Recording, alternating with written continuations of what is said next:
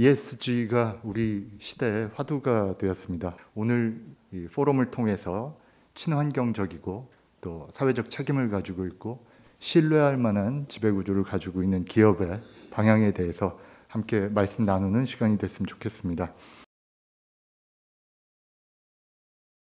지금 세계 경제는 환경과 사회 그리고 지배구조라는 ESG를 기반으로 새로운 패러다임을 형성해 가고 있습니다. ESG라는 기업 경영의 새로운 패러다임 속에서 반도체 산업도 예외일 수 없습니다.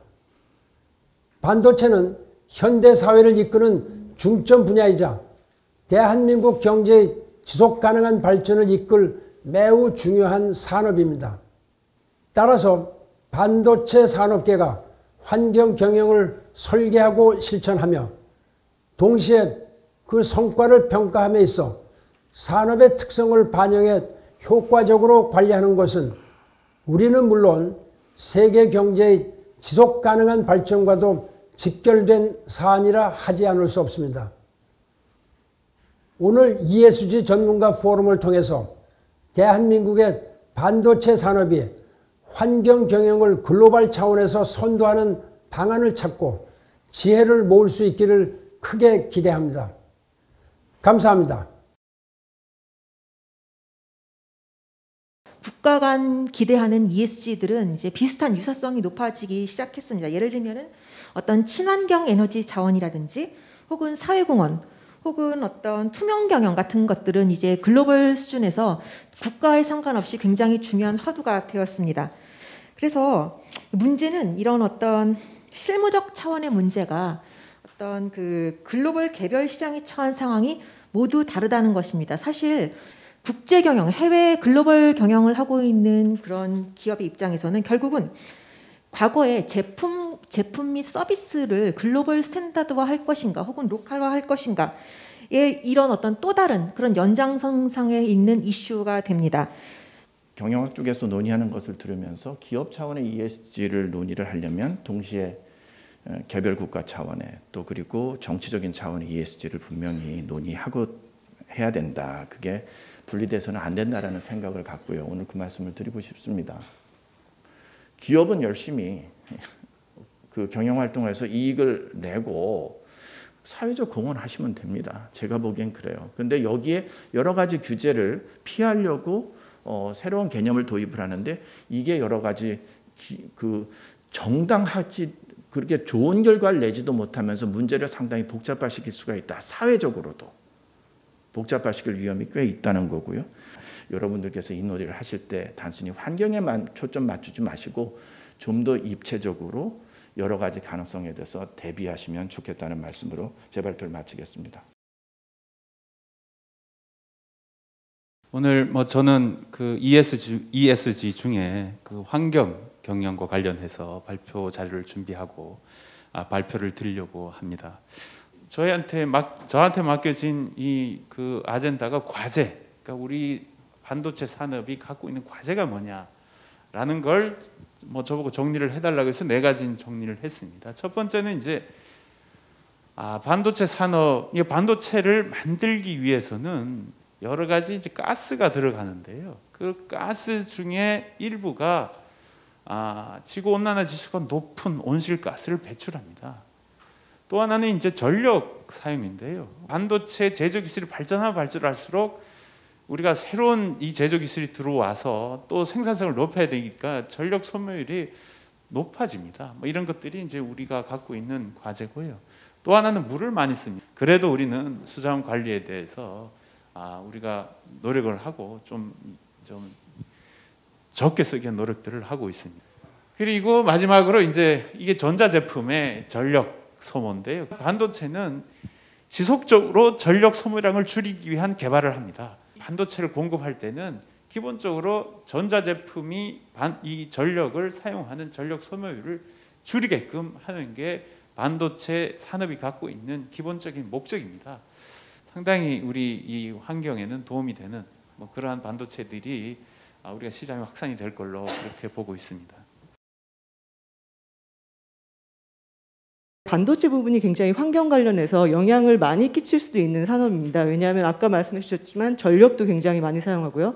저희 그 반도체를 생산하는 데 있어 가스 케미칼도 굉장히 많이 사용하고 또 용수도 굉장히 많이 사용합니다. 저희 쪽 이제 친환경 성과 대표적인 과제 이제 4가지를 말씀을 드린 건데요. 우선 첫 번째는 이제 온실가스 감축입니다. 온실가스를 사실 저희가 굉장히 많이 배출하지는 않지만 나름 또 적다고 볼 수는 없는 그런 저희가 온실가스 배출량입니다. 그 안에서 저희는 어떻게든 감축을 하기 위한 다양한 노력을 하고 있습니다. 사실 저희가 이제 국내에서는 아직 시작 단계이긴 하지만 해외에서는 재생에너지를 굉장히 많이 확보를 하고 있고, 우선은 온실가스를 사용할 수밖에 없는 지금의 공정에서는 최대한 처리를 해서 이제 없애는 방식으로 저희가 이제 감축을 하고 있습니다. 사실 저희 사업장에서 아까 말씀드렸던 가스 케미칼을 사용하고 이제 여러 가지 용수 전력을 사용하면서 나오는 폐기물도 양이 좀 상당합니다. 그 폐기물을 재활용률을 최대한 높여서 이게 그대로 매립되거나 소각돼서 환경에 영향을 끼치지 않도록 하는 노력을 하는 게 저희 주요 활동이고요. 그래서 지금 보시면 저희의 지금 재활용률이 지금 96%로 이 정도면 사실 거의 재활용할 수 있는 거에는 모든 걸 거의 했다고 보시면 돼요. 근데 하지만 저희 지금 목표는 25년까지 99% 하는 걸로 지금 목표를 잡아서, 사실 100%하면 가장 좋지만 법적으로 또 못하는 품목들이 있습니다. 그래서 그런 것들을 제외하고는 전부 다 재활용할 수 있도록 그런 노력을 하고 있고요. 그 다음에 이제 수자원 보존 활동인데요. 아까 말씀드렸다시피 저희가 굉장히 용수를 좀 많이 사용을 하다 보니까 이 용수를 사용하는 것도 중요하지만 용수를 사용하면서 또 덜 사용하는 게 굉장히 중요하겠더라고요. 저희가 그래서 재이용을 굉장히 많이 하고 있는데 하루에 14.7만 톤을 재이용하고 있고, 이게 보시면 평택 사용 용수량의 1.3배, 그러니까 거의 시가 사용하는 양만큼을 저희가 재활용하고 있다고 보시면 됩니다. 반도체에서 주로 쓰는 물질들이 불소화합물입니다. 아까 온실가스 많이 쓴다라고 했죠. 결국은 불소화합물이거든요. 이 불소화합물은 어디서 나오냐면 돌에서 나옵니다. 형석이라고 하는 CaF2, F가 함유되고 있는 광석에서 추출을 하거든요. 삼성이나 SK하이닉스 같은 경우는 온실가스를 사용을 하고 나서 나오는 온실가스들을 90% 가까이 이미 처리를 합니다. 관심 있게 보셔야 될 게, 많은 공정을 거치게 되지만 CaOH2라는 약품을 통해서 결국 만드는 게 CaF2입니다. 아까 시작이 CaF2였죠.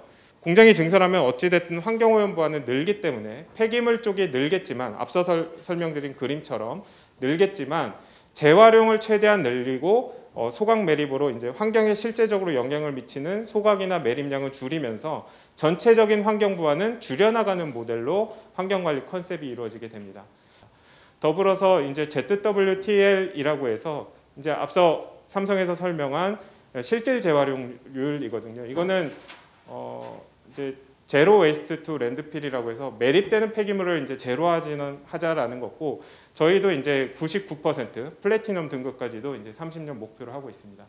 더불어서 이제 수자원 재이용도 확대를 해서 자연 수준으로 회귀시키겠다라는 계획이 있습니다.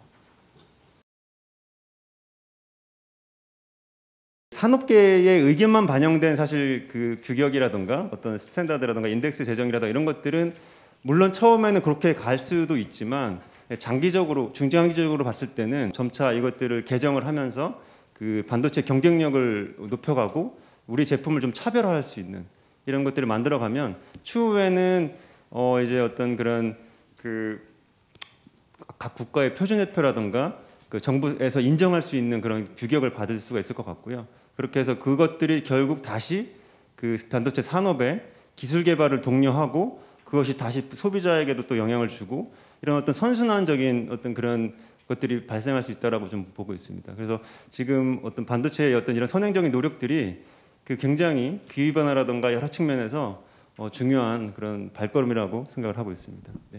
일단은 이 자본시장에서 사회적 책임을 끌어들인 것이 이제 ESG라고 보여집니다. 그러니까 ESG 평가를 통해서 그 평가의 어떤 등급이나 어떤 점수를 불확실화해서 뭐 재무 예측을 하거나 기업 가치 예측을 하고 또 반영을 하는 것 같습니다. 그런데 지금 현재 나와 있는 어떤 그 평가 기법이라든지 이런 걸 보면은 이 반도체 산업에 대한 좀 반영이 안 되어 있다라는 생각이 일부 들어요. 좀 같은 잣대로 같은 어떤 곳을 바라보려면 우리 반도체에 맞는 뭔가의 어떤 평가 지표들, 그다음에 거기에 맞는 어떤 가중치들 이런 것이 조금 연구가 되는 것이 좋지 않겠나 이런 좀 생각을 해봤습니다. 기업의 역할은 앞으로 ESG 관점에서 어떤 일들을 좀 추구하면 좋을까 고민해봤는데요. 첫 번째는 단연코 반도체 회사인 만큼 친환경적인 반도체 공정 기술 개발에 열을 올리면 좋겠습니다. 다만 이에 대한 노력을 정부 차원에서도 거기에 준하는 인센티브, 예컨대 뭐 세제 감면 또는 R&D 지원을 한다든지 민관 뭐 산학 간의 어떤 협력을 도모할 수 있는 기회들을 정부 차원에서 좀 인센티브화해서 많이 제안해주면 좋겠습니다. 그래서 그런 것들이 또 옆에 상무님 말씀하신 평가 지표에 ESG 평가 지표에도 반영이 되어서 정부와 기업과 학계가 같이 어우러져서 ESG 관점에서 반도체 환경 경영이 좀 더 강화되면 좋겠습니다.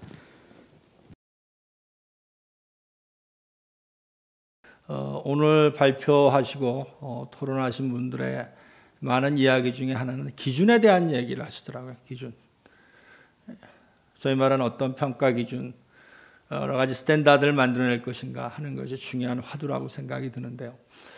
우리가 기준을 만들 때 무엇보다 더 중요한 것은 purpose인 것 같아요. 목적 지향적인 기준을 만들어야 되지 않나 하는 그런 생각을 해봅니다.